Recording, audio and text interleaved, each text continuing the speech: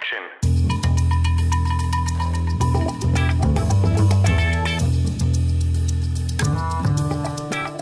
Welcome to Filmmakers Focus. I'm Doc Kennedy.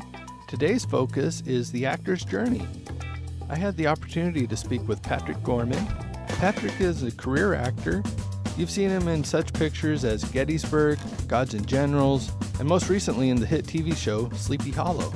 Patrick shares with us some of the ups and downs of his career, what he wishes that he would have done differently. We talk about networking, mentorship, and the value of those in making your career the best it can be. So we'll get to that in just a moment. First, I want to invite you to hit us up on Instagram and Twitter at Filmmakers Focus, join the Facebook group, and just get involved in the conversation. We're all on the same type of trip here, whether we're producing, directing, doing the whole shebang, or acting. And let us know what else you want to be learning through this podcast. We're about halfway through season 1, and it's off to a great start. So we want to make sure that heading into season 2, we're covering the topics that you want to learn about. So without further delay, here is my conversation with Patrick Gorman on the actor's journey. Welcome to the show, Patrick. Thank you, Doc. It's great to be here. I much appreciate it. I am super excited about this. Let's backtrack to how you got started in acting. All right. So there I was, standing on stage, the spotlight in my eyes. I can't see the audience, but I feel them. They're waiting for me to do something. I'm hooked for life. And what age is this? I'm 4 years old, Wow. and I'm already a character man. I'm playing a 70-year-old character, Geppetto, in a children's production of Pinocchio. It was a full 350-seat stage theater, orchestra, full cast, singing, dancing, dialogue. And so I've never wanted to do anything else, although in my life I've certainly done a lot of other things. So maybe you can say I'm already living my dream. Yeah. Well, yes and no, but that's how I started. So did your parents set you up with that? Well, my mother was a dancer. Okay. And she had a dance school at that time. And that's, I was born into that, if you want. But we lived in a small town, although every year we went to, my mother met my father in Hollywood when she was trying to get into films, and that's how they hooked up. Later they went back to my hometown, which is a small town in California on the way to Sequoia National Park. It's called Visalia. So I grew up in a really small town, but my mother was taught dancing. That's because she was a wonderful dancer, and that's the way I started out. But that's literally how I was hooked. I mean, I knew I wanted to, I didn't know really what acting, but I saw films. At the age of 4, I had my first audition before this, actually, when I was 3 years old and we were still in Hollywood. I auditioned for Our Gang comedies at the age of 3. Oh. And I hate to even tell you what year that was. But that was before the Second World War, that's for sure. So that would have been with the original cast of Our Gang. Yes. But the thing is, this thing about, you have dream warriors. And one of the things that seems important to me that I tell people who want to get into business and that kind of thing, once you decide on your dream, you have to really make specific goals that'll help you attain that dream. And my idea has always been, do it, then you study. In other words, when I started out at the age of 4, well, of course, I had to learn how to tap dance because there was tap dancing in it, and that's how it started. But actually, I performed and then I studied, rather than I studied and then I performed. And that seems simplistic, but here's the reason I say that. It's very important. One of the first bits of advice I got much later in my life was from the movie star at the time, was James Cagney. Mm-hmm.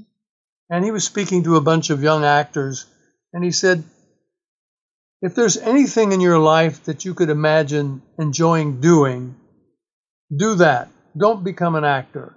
If you want to become an actor, it's got to be everything for you, because it's too difficult, there's constant rejection, and there's only a small percent of the people make it, movie stars, high-profile actors. So it's something that you really have to care about the most.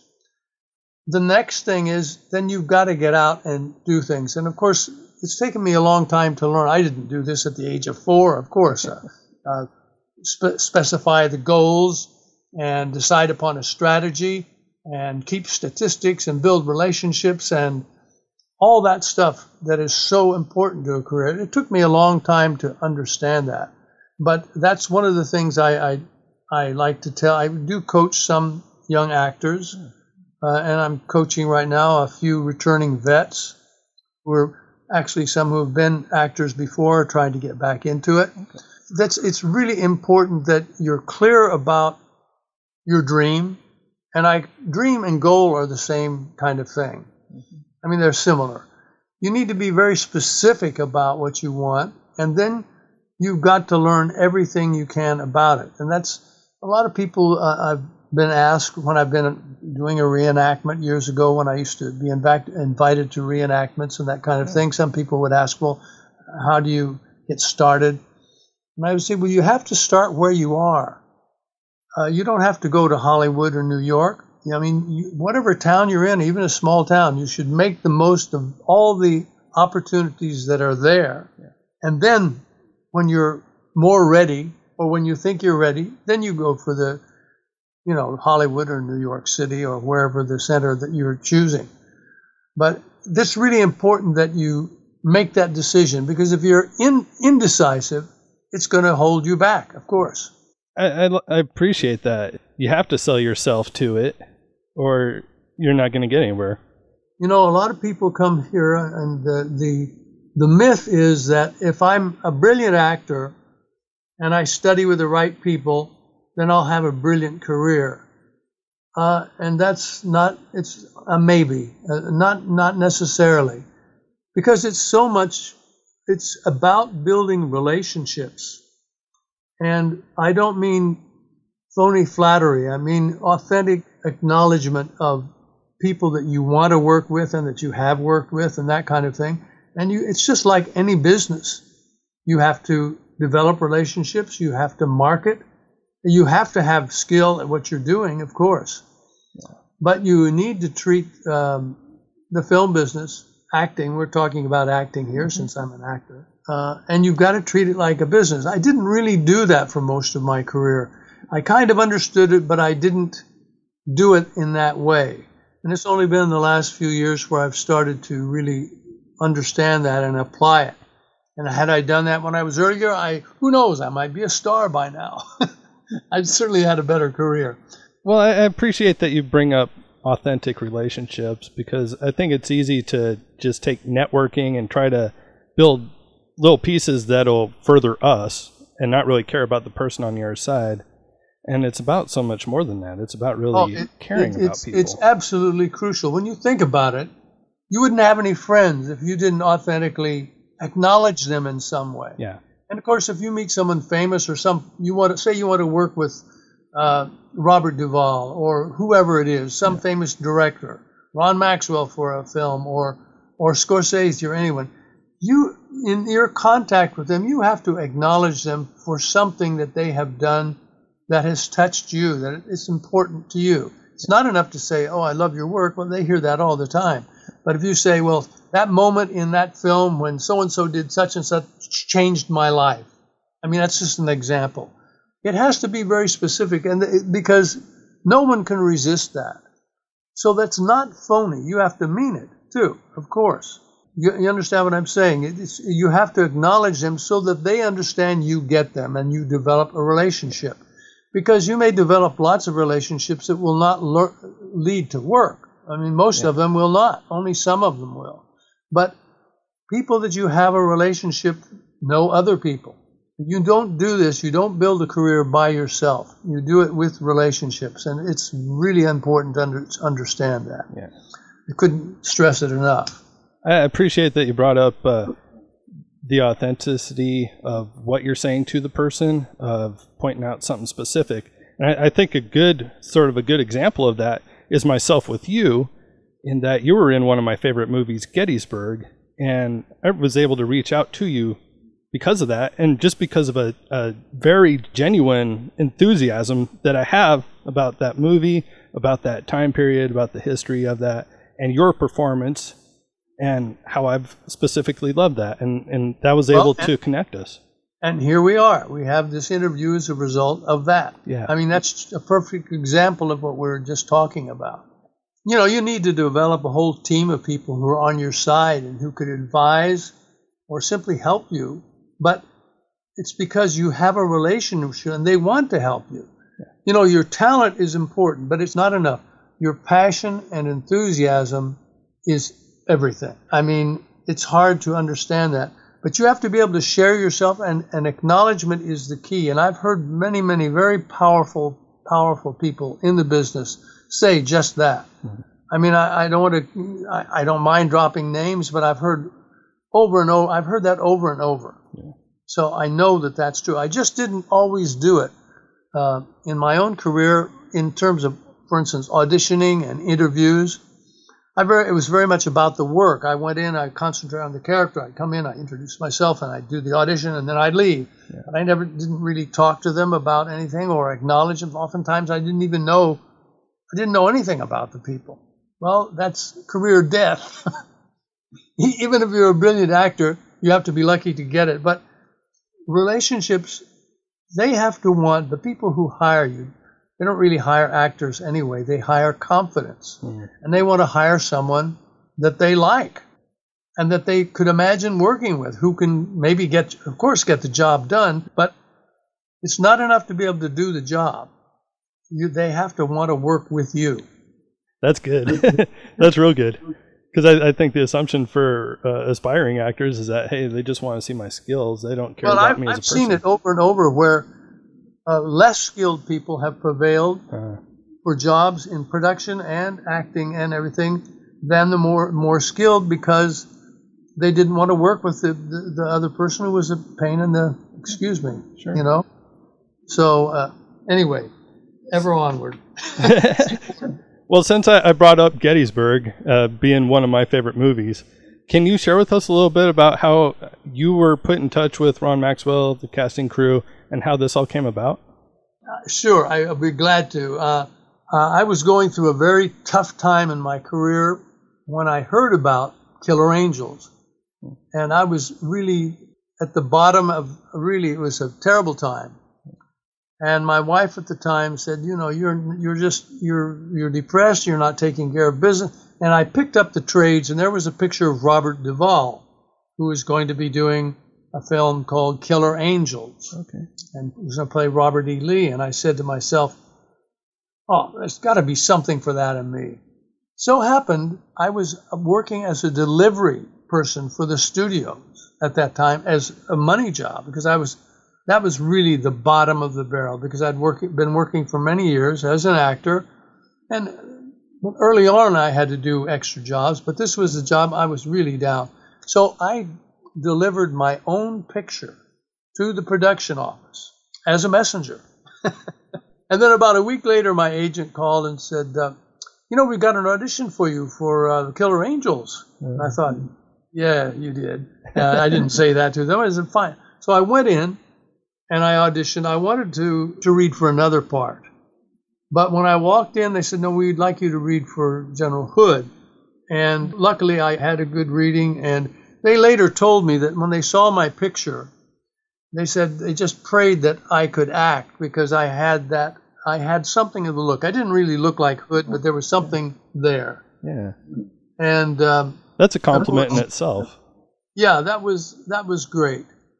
The film itself was an unusual experience in that everyone was really focused on the project, and there was no ego. I'm not saying there was not any ego, but there was no a negative kind of star behavior or privileged behavior among any of the actors. Ain't nothing like that. Everybody was for getting it right, getting it good. Yeah. And I think it showed in the film. Any historical inaccuracies are very small, if any at all, and that's unusual in a historical film, as you know. Yes. That's one of the reasons I love it so much is, people don't realize how accurate it really is, and that you're actually shooting at Gettysburg. The scene that your favorite scene there, the confrontation with Longstreet, we shot inside of the Round Tops. I mean, they're in the background. Yeah. Not as they were then, of course, but we actually filmed right there. And so that was something else. I mean, that added to all the feeling about doing that scene. And, of course, all the reenactors that were involved in those scenes. Yeah. It was really great. So the clip that you're referring to is a confrontation between you as General Hood and Tom Berenger, who's playing General Longstreet. And it's one of my favorite scenes. I will literally put in the movie in the past just to watch that one scene. And because me being an aspiring filmmaker, that there's certain scenes that you just go, that's why I want to make movies, and that for me that's one of those. I'm gonna have a link to that clip in the show notes, but was wondering if you could break down a little bit about the day that you're shooting at, what you're thinking as you're going into that. There's some lot of pieces in this. When you ride away, the cannons are firing. Sure. There's a lot of stuff going on. Well, a lot of that, was, of course, it was all staged in advance. I mean, figuring out the action, which Ron had done, and the cinematographer, of course, and getting everybody set up. It was a complicated setup. I sat around on horseback with my staff, who I'd asked to get with me, who were actually one of them were actual Texans. Okay. And they were the wranglers for the film. So they were excellent horsemen. So we that's the idea, is to look good. One of the first things I did when I came on the production was to meet with the wranglers, have a good relationship with them, because as I said, I do know how to ride, but the movie wranglers know. Every actor says, "Oh yes, I can ride," and the next thing he does, he falls off the horse.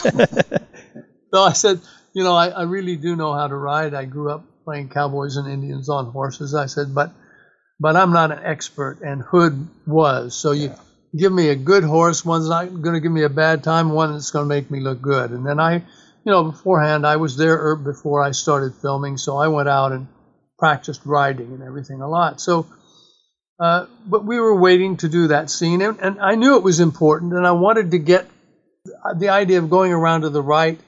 I've talked to some military historians and things saying that it actually probably was not practical, that it wouldn't have worked, just for the reasons that they wouldn't have been able to put any artillery up there or anything. There are lots of reasons, but of course every reenactment where they have a tactical, and Hood goes to the right, they always win. That's funny. But no, I wasn't thinking of any of that. I was just thinking about Hood. I was a little bit concerned about I had a uniform, as you notice in the film. It's a pretty new uniform. Yeah.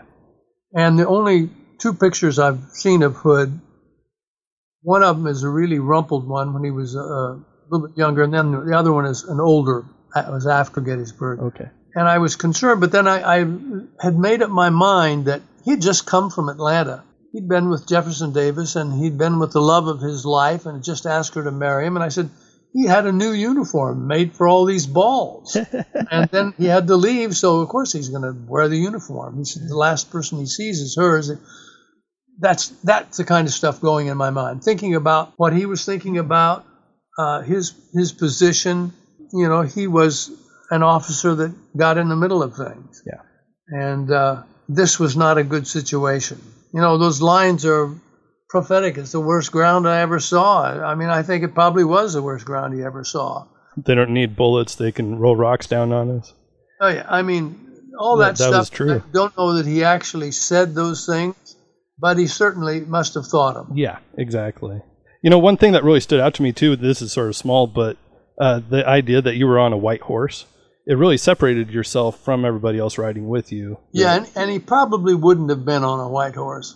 But it's the movies. That's the kind of thing, okay, well, we'll let that go. Yeah. But yeah, it does help him stand out. You see him in that scene. Did you do a lot of research on Hood before you started the part? Well, oh yes. I mean, I read everything that I could find about him. I really did. I had more time than a lot of actors. I was cast fairly early, so I had a few months, not like poor Martin Sheen, who had a few weeks at the most.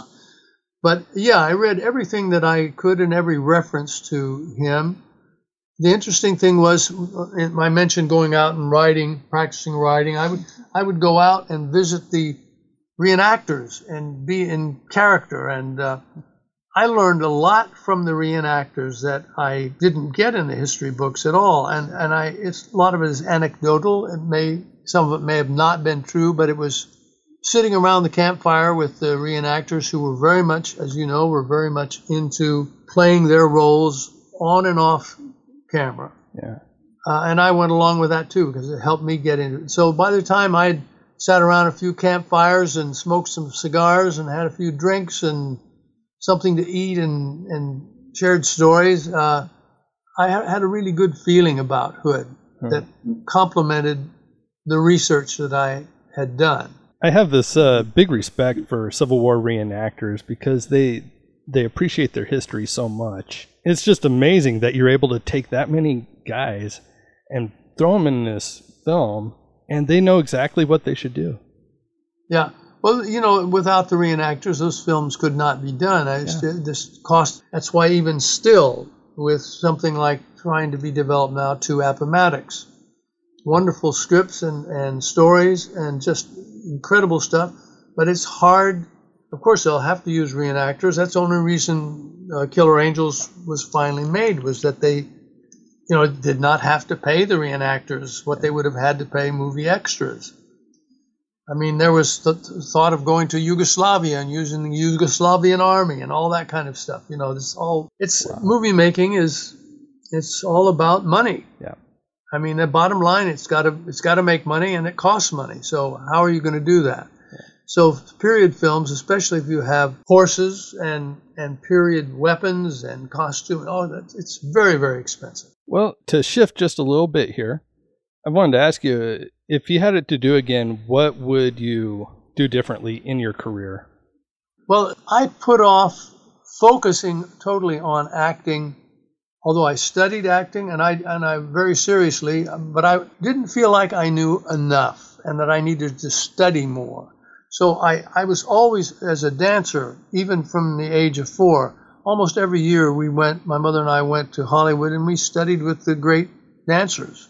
And I did plays and in school, and I knew I wanted to be an actor. I wanted to be Errol Flynn. I wanted to be Tarzan.